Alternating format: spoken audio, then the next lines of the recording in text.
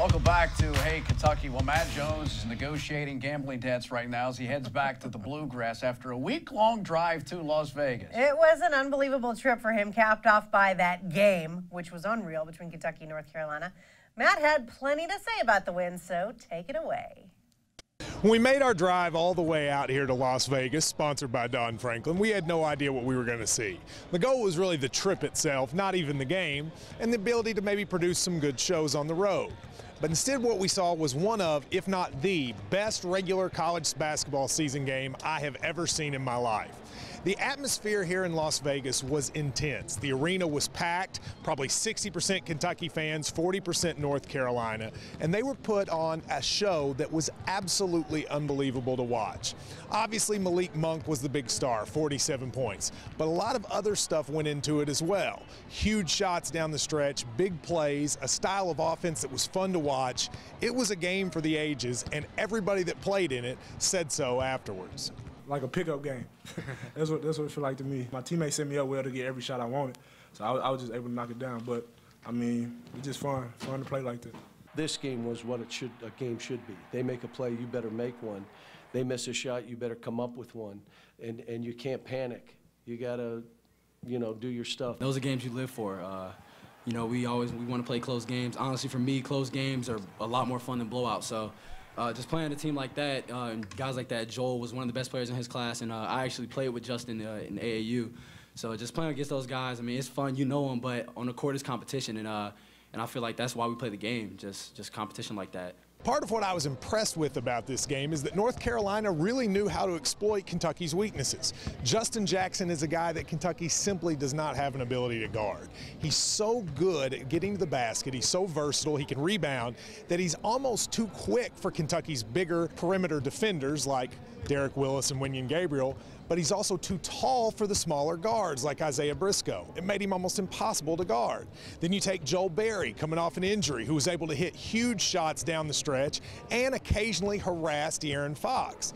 But yet Kentucky found a way to still score. 103 points against anybody is impressive, but against a team of athletes like North Carolina, it even takes a higher level.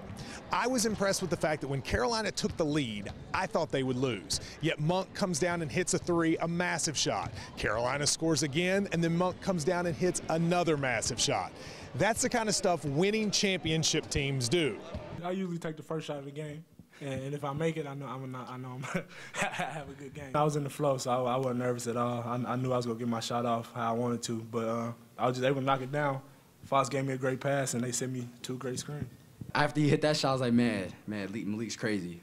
He had, I think, 47. So when someone's hot like that, you just keep giving him the ball. So I'm looking at Cal. One time they wanted me to take him out. He had like 6 in a row already, and then he scored again when I was sitting down at the scorer's table. And I'm like, y'all still want me to take him out? And we changed it. But man, he had a heck of a game.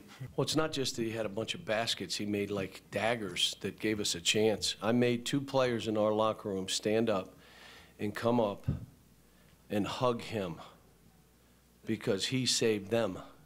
I've been to a lot of college basketball games, all over the country, Rupp Arena, road games, etc. When I think of the ones that were the absolute best, a few come to mind. The Kentucky game at Indiana a few years back. They won on the Christian Watford shot. It was one of the most exciting atmospheres I was ever a part of.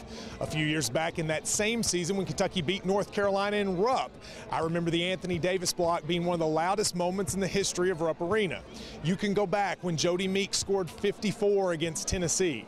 A lot of those games are special, but I'm not sure I've ever enjoyed a basketball game more than this one. It was exciting from start to finish. The style of play was unbelievably fun to watch. This is what college basketball should be. 2 teams getting up and down the court, letting the players play, coaches don't overcoach, and they just see which one was the best. On this night it was Kentucky, but it easily could have been Carolina. But everybody who was here will remember it. I thought when we took this trip, the story would be the trip, the Buddy Holly Museum, the Roswell Museum, doing the show out in the hurricane the other day. But in the end, the best part of the trip was the game itself. Kentucky and North Carolina lived up to all the hype and even exceeded it, and I can't believe what we witnessed. Everyone says we're young, but we came out, prevailed over, that's a top 5 team in the country. If you watch that game, if you never liked basketball, you're going to start liking basketball. Like, wow, if that's what it is, I'm going to watch that. After a week on the road, it was an amazing trip. I want to send it back to Lee Cruz and Mary Jo and say, I bet you guys wish you were here. Yeah, in a way, because I saw your hotel room on Twitter. Yeah, and it looked sweet. Yeah, it was pretty amazing. But I'm a little surprised one of them is not going to come back with missing teeth or a baby or something. Right. Yeah, Louisville's not going to hold the same luster as Las Vegas. They're not going to be gambling as showgirls. Maybe church bingo and a hot brown. Really? Have you Yeah. heard of Louisville? I think it's probably more similar than you think. Maybe. Debauchery at both places.